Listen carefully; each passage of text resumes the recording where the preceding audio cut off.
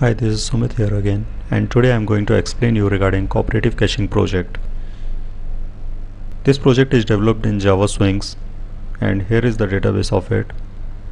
Here we can see in the database COOP, three tables are there: connection, file information and node information. Node information table keeps the detail regarding the nodes and port numbers.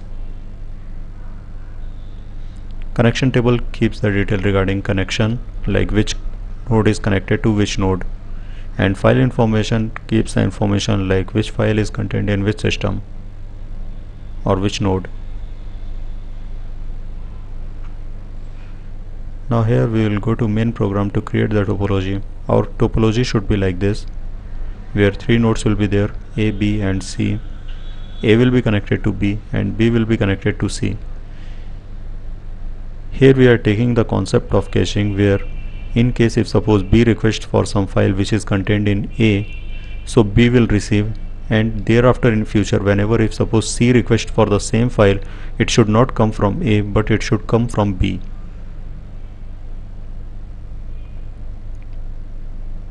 To create the topology, main program we have started.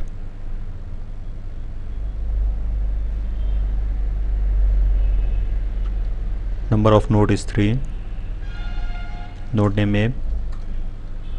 Here I will keep it in local system. We can create the program for multiple system also, as it support multiple systems. The files can be transferred from any system to any system. Here three nodes we have created, where A is connected to B and B is connected to C.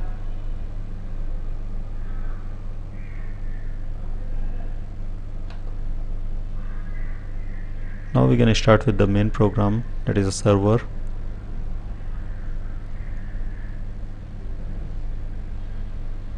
We'll go to client 1.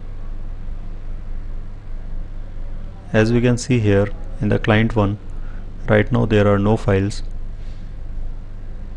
neither in client 2 or client 3.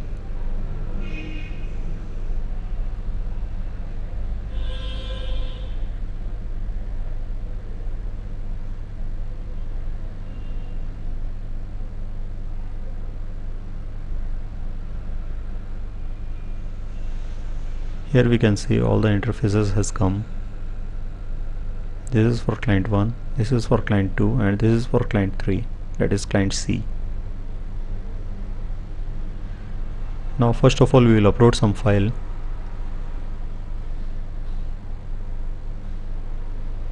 Let's say this is the file.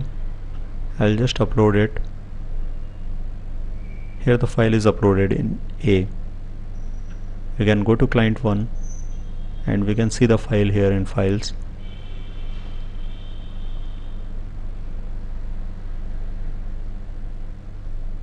As the file has come to A, now B can request for the same file.